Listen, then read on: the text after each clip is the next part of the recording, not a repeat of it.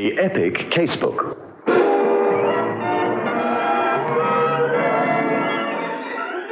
In which Inspector Carr investigates.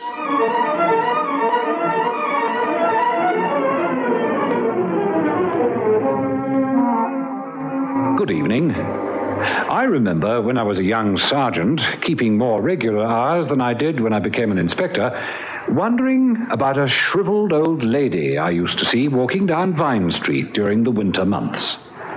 As she would clutch her faded finery against the cold wind, a single ostrich feather would droop from a ridiculous little hat kept on top of her head by means of a hat pin. It seemed intent on tickling her nostril, and now and again she would make abortive efforts to push the feather back in its place. Her shoes were cracked and down at heel, and her hands, blue with cold, would clutch at a shawl that had seen better days. Being young, I began to conjure up fanciful pictures about her. A poor, lonely old woman making for the nearest public house in order to purchase a few coppers' worth of cheap red biddy. Every weeknight, as I emerged from the police station promptly at 6, from November through to the end of January, she would be walking towards me. My curiosity became so great that I wanted to speak to her or press a 10-shilling note into her palm. Luckily, I desisted. One day, I saw a picture of her in the newspaper. It told of her death and funeral, attended by over 900 scientists and research workers from all over the world. She was Professor Mary Sharpleton, and her research and books in the field of genetics is still required reading. She used to come to London to attend the Royal Society lectures during its winter term. A woman oblivious of self, dedicated to the cause of humanity. Ever since then, I've marveled at the devotion and single-mindedness of scientists and sociologists. I mention this because my story tonight concerns the murder of Professor Gustav Schultz. I've called my story The Antithesis of Life.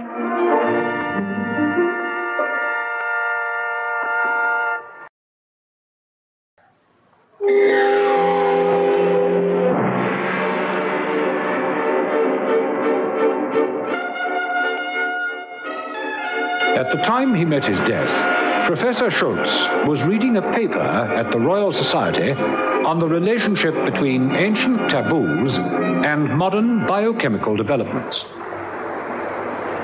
And so it will be seen that when Freud wrote his book Totems and Taboos, he was so preoccupied with the id and the subconscious that he failed to take into consideration the ever-changing chemical structures within the human psyche.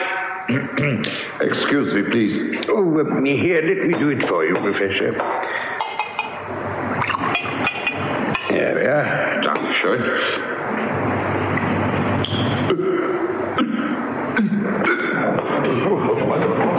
Good heavens, the Professor seems to have suffered a heart attack.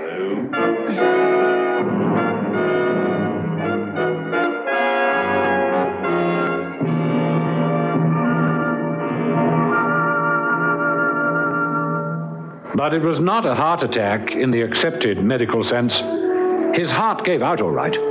Professor Schultz died from swallowing a lethal dose of poison. Professor Wilson, who presided over the proceedings, realized what had happened almost immediately. He communicated with the police. His was the solitary figure as I arrived at the hall. Inspector Carr, Scotland Yard. Oh, thank goodness you're here. I didn't know what to do for the best. Poor Schultz. I decided to send everyone back to their place of residence. There are 75 delegates attending this Congress, most of them from overseas. I did not convey to them my suspicions that Professor Schultz had been murdered. I thought it prudent to be equivocal. Please, gentlemen, do not come forward. As you can see, Professor Schultz has been taken seriously ill. Now, there are only 5 more pages to his thesis. Copies of his paper will be distributed to you all at tomorrow morning's session. Professor Marchbanks, would you please give me a hand? As you'll see, Professor Schultz is slightly built. Marchbanks and I had no difficulty in carrying his body to the antechamber. According to the statement you gave over the telephone, you say that this gentleman sipped at a glass of water and slumped forward. There were immediate symptoms that the water contained poison? Oh, no question about it. As you'll see when you look at the body, it was fortunate that the platform is some 8 feet away from the first row of seats. Why fortunate, Professor? The delegates could not see Schultz's face as he slumped forward. It might have caused some sort of panic. Oh. Certainly the fact that a murder has been committed at the Royal Society and that the victim was the eminent Professor Gustav Schultz would have been broadcast all over the world. If you're correct in your diagnosis, and I would not question it for 1 second, Professor Wilson, the Society is in for a spate of publicity. I mean, it isn't often that murder... Oh, that's just it, Inspector. Does the news of the murder have to leak out? These things can never be kept secret. Professor Marchbanks is at this very moment telephoning Germany, notifying Frau Schultz that her husband has collapsed and died. If we can keep it from the public until we've found out how the poison got into that glass, I'd be grateful. Well, I can understand your concern for the good name of the Society, and that the dignified proceedings of your Congress should not be unduly disturbed. Good heavens, it isn't that, Inspector. Just that as President of the Royal Society, and at the same time as your most obvious suspect... Oh, just a minute. Why do you say my most obvious suspect? Well, I've told you. I was the one that poured that water from the jug into the glass and handed it to him. Frankly, I'm concerned for the dignity and reputation of the Royal Society, and more selfishly, my own position. I've heard of your work, Inspector, and I'm hoping and praying that before news of this murder leaks out, you'll have apprehended the monster who caused Professor Schultz's death.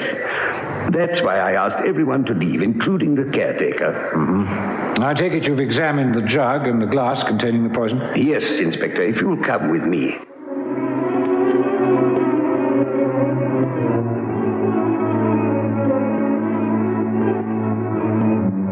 Professor Wilson and I left the Congress Hall and walked towards the antechamber. Coming towards us was a short, rotund, middle-aged man in his early 50s. He was as unlike a scientist as one could possibly imagine. Yet it was the famous Professor Marchbanks, responsible for the Marchbanks theory into the materialist conception of medical history. I've broken the news to Frau Schultz. She wanted to know the cause of her husband's death. I evaded a direct answer by saying that we wouldn't know until the autopsy had been held. Are you from the police, sir? This is Inspector Carr, Professor March. Oh, how do you do, Inspector? Terrible business. To happen here, of all places. How do you know, Professor? I'm about to show the Inspector the body.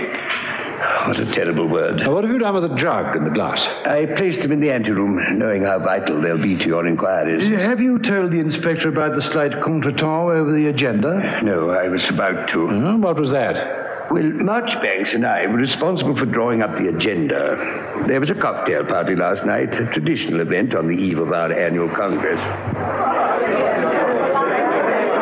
Professor Wilson, may I have a word with you, please? Guten Abend, Professor Marchbanks. Oh, good evening, Professor Schultz. I certainly, but will you... No. It concerns Professor Marchbanks.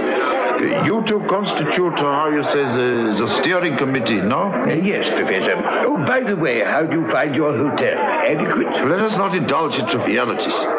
I see that you have down here Professor Henderson to speak at 9 o'clock, and I will read my paper at 11 after the tea recess, no? Yes, that's right. Marchbanks and I thought... No. But why? Have you not read his critique of my book? The man is a charlatan. He claims to a scholarship he does not possess. Only in this country could Henderson become professor. They reprinted his article in Der Spiegel. Now, in my country, I was made... Before you go on, Professor Schultz, Norman Henderson happens to be my son-in-law. There's no more gifted man in his field. You're questioning either his integrity or his qualification. If he speaks first, it means we are both on the platform together tomorrow evening. Tomorrow morning. Now, this I will not tolerate. I've already written to the association expressing my disgust at such cheap scientific journalism. Now, look here. Henderson's not only Wilson's son-in-law, he's a dear friend of mine. And I'm not going to stand here listening to you running... on, Marchbanks. All right, Professor Schultz. I don't want the Congress to start on an acrimonious note. I'll get a new agenda run off. You may read your paper first thing tomorrow morning. expected this morning to have a slightly charged atmosphere. I wasn't prepared for what did happen, though. I'm sure you weren't. Oh, should we go in? Yes, certainly. It's just here. I took the precaution of locking the door just in case the murderer was still lurking in the building.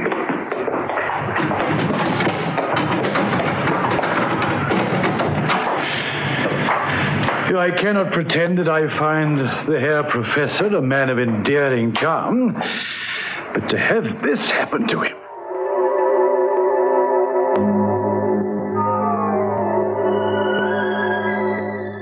The antechamber was a sort of study-cum-reference library. The walls completely covered in books of heavy binding.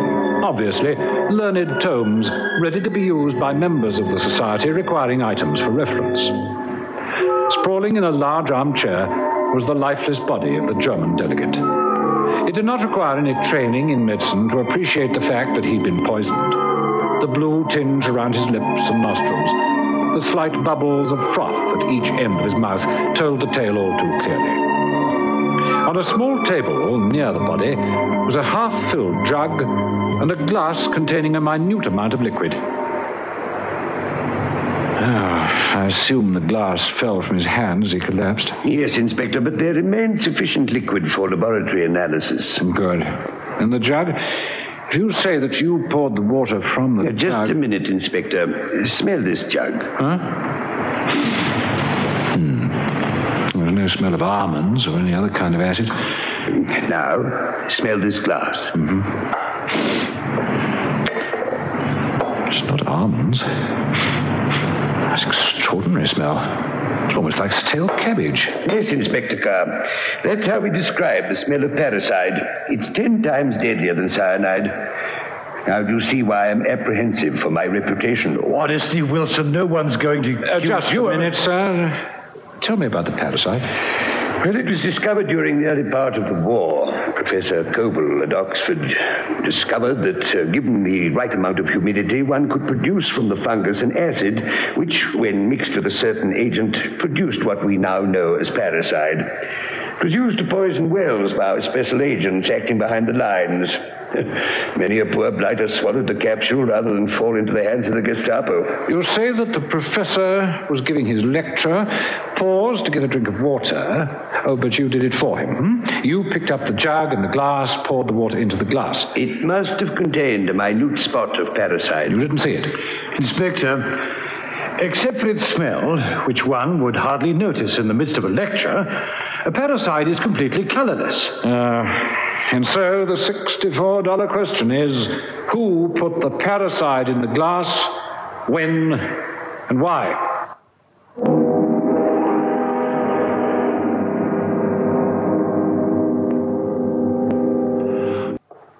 There was little more I could do at the august building that housed the Royal Society. Having arranged for the corpse to be removed to the police mortuary so that our own surgeons could examine it, and the jug and glass to be sent to our forensic laboratories, I returned to Scotland Yard. By then, it was almost lunchtime, with the midday racing editions containing news of Schultz's death. Read all about it. Royal Society delegate drops dead. Sudden death of German professor. Read all about it. Yeah. Oh, hello, Inspector. Hello. Some professor collapses. You'd think all these scientists would know how to live forever, wouldn't you? A problem that has escaped man since time immemorial. Blimey, Inspector, you are being a bit... Royal Society, yes, would you say? It does get infections. What's that, infections? Never mind. I'm thinking of poison.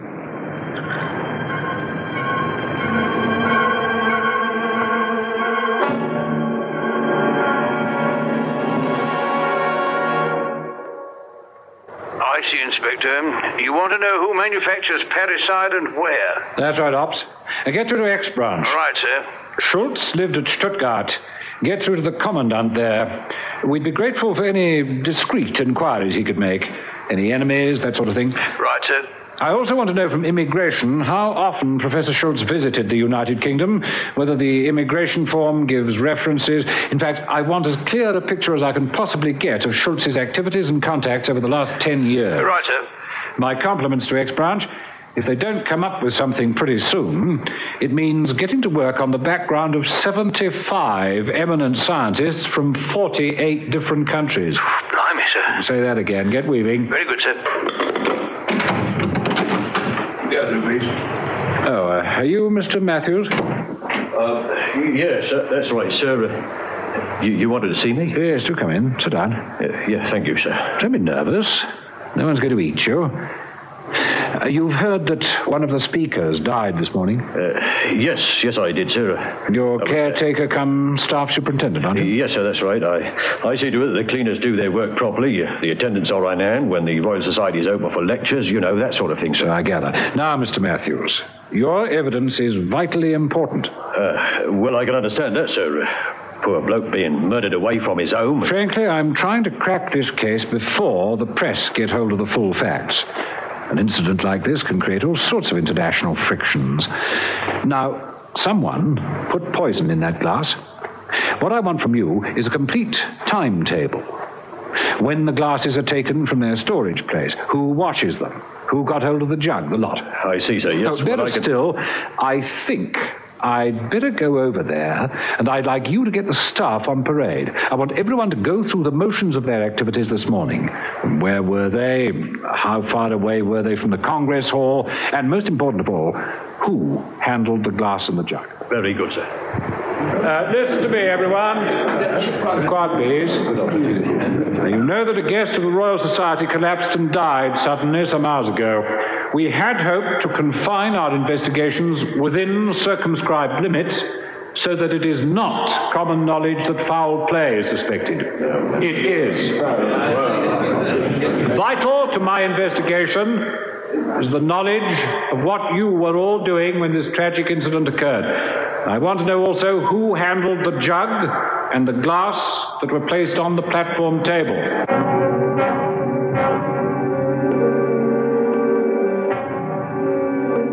And so, urged on by Matthews, the staff mimed their actions earlier that day. It seemed that one man handled the glass containing the deadly poison. Now you say, Buckley, that you took the glass and the jug from that cupboard, walked over to the sink, washed and dried them, half-filled the jug with water, placed it on that silver tray, carried it to the Congress Hall, and placed it on the table. Is that right? Yes, sir, that's right. And you say that you're sure that the tray was placed on the table at 8:45. I'm sure of it, sir, yes. You see, I was due to start cleaning the West Wing at 9 o'clock, and I looked at my watch and said, blimey, I'd better get a move on if I want a cup of cha first. And you never came back to the Congress Hall? No, sir, I never. Thank you. Sure. Well, thank you, Mr. Matthews. I think that's about all. I must check these timetables against the times given me by the President. You say, Professor Wilson, that the Congress commenced at 9 o'clock. Yes, that is so. I'm now convinced that the glass was tampered with at the Congress Hall.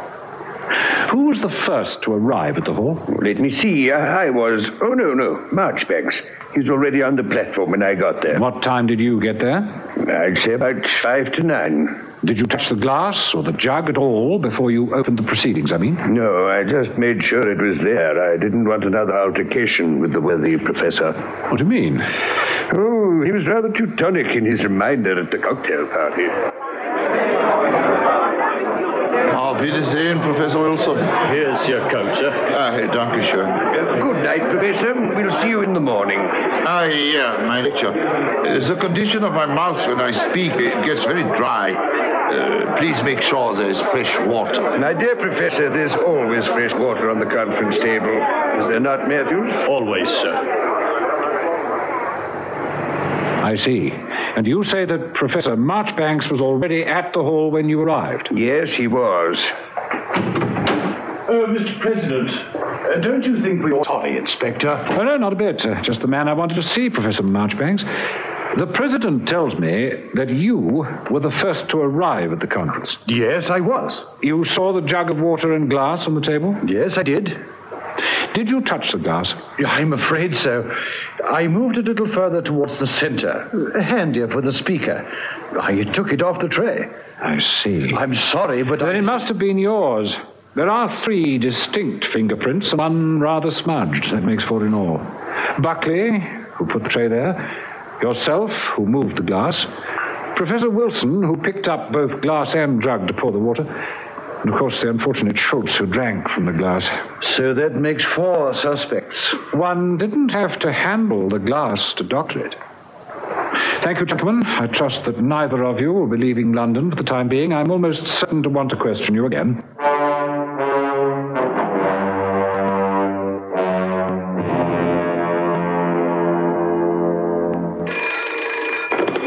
Carp?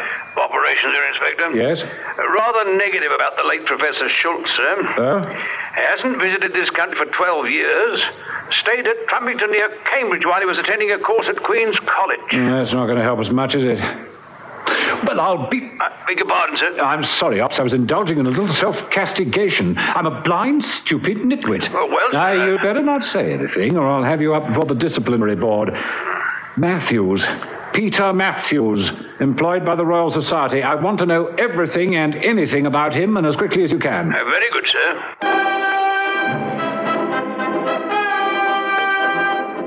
It had to be. There was no other reasonable explanation. For the rest of the day, I went through the motions, pursuing my investigation, checking on all the delegates, the staff, receiving reports from ex-branch. Yet deep down in my heart was the knowledge that the answer to the mystery of who killed Professor Gustav Schultz could be supplied by one man. Well? Peter Matthews. That's the man. What did you say, sir? I'm sorry. Well, what have you got? Peter Matthews, employed before the war as a trainee scaffolding engineer. Conscripted in the army in 1941, taken prisoner in 1943. Released by American forces in 1945. Not enough, Ops. Not half enough. Where did he serve in the army? Where was he taken prisoner? And by the same token, where was Professor Schultz during those years? Because I want motive, man, motive. It had to be. It was beyond all credence that men such as Professors Marchbanks and Wilson would plot and execute a murder in the august precincts of the Royal Society. It had to be Matthews. It was. Carp. I'll get in now, sir. Come on, up with it, Ops. What have you got? Peter Matthews, posted to the Rifle Brigade March the 4th, 1941. Yes? Transferred to Special Services on January the 10th, 1943. Worked behind the enemy lines. Was captured in October the same year. And Schultz? Matthews was a prisoner in the Frowley camp where the commandant was Schultz. That's it. That ties it up. Thank you, Ops. Tell ex-branch they've done a good job.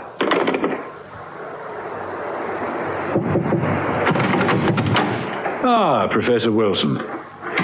Tell me, Professor, what do you know about Matthews? Matthews? I wasn't president in those days, of course, but I was on the appointments committee. The authorities had difficulty in finding situations for some of our poor lads who had been tortured during their imprisonment. I remember when I first met Matthews, a youth with the face of an old man. He had been trained to work in structural engineering. After his experiences in Frolig, there was little he could do other than what he's doing now. But surely you don't suspect... It's more than suspicion, Professor. It's fact. But you know what that man went through? He went through the agonies of hell and never once betrayed the whereabouts of his comrades. You know he was decorated by the king. His torturer was Schultz. If he didn't do the actual torturing, he was in command. There's no point in denying it, is there, Inspector? You figured it all out, chapter and verse. All those years I kept that poison capsule 1/3 of an inch long and 1/6 of an inch wide, and I knew that one day that powdercide would help me settle a score with that swine. Matthews, I'm sorry for you, but you've no right to take the law into your own hands. I'm arresting you for the premeditated All right, murder. Inspector. You needn't finish it. I plead guilty. What is there for me to live for anyway? When they got me back to Blighty, they told me I couldn't hope to live the life of any normal man, you know, have a wife and kids and... Matthews, is there anyone you'd like me to telephone? Anything I can get you before I take you down to the cells? Would you please just tell Professor Wilson I'm sorry, and I wouldn't have let anyone else be charged. I really wouldn't have, Inspector. I'm convinced of that, old chap. You got onto me pretty quickly.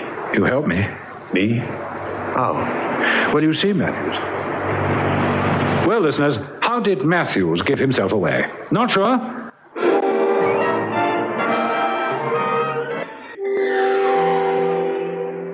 Well, listeners, what was it that pointed to Matthews as the culprit? Simple, really. If you remember, there was a complete conspiracy of silence between myself and the two professors. No one else knew that the man had been murdered. And yet Matthews said to me, Poor bloke, being murdered away from his home. how did he know unless he was the murderer? That statement, coupled with... Here's your coat, sir.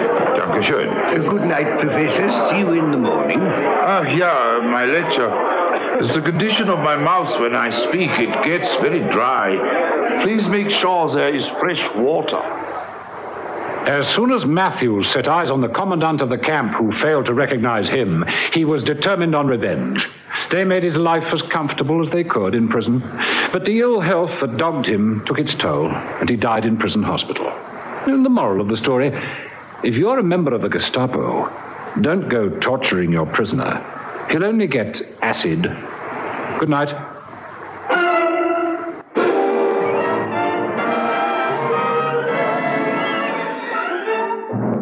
The epic Casebook was produced by Michael Silver with Hugh Rouse as Inspector Carr. Listen again next Thursday night at 9:30 to another exciting story from our epic Casebook.